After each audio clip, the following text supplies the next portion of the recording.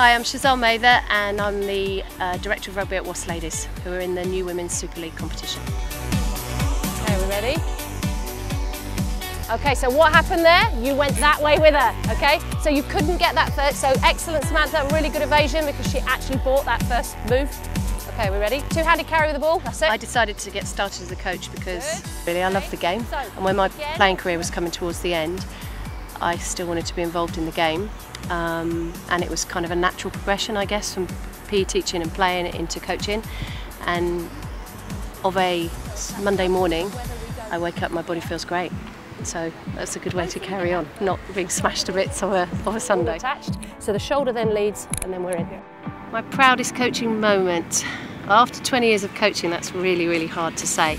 But moments where athletes that you're coaching get selected to go up to the next level, be it for their counties, their countries, and then watching them deliver on the next stage up is absolutely fantastic, and watching the buzz that they get.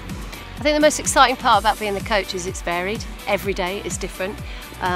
Because of the nature of rugby, you're usually dealing with at least 30 athletes per team, and they're different every day. Yes, lovely. The environment is different every day, if it pours with rain or the sun is shining. I'm not stuck behind a desk, although there are times when you do that as well, and it's the most varied job in the world.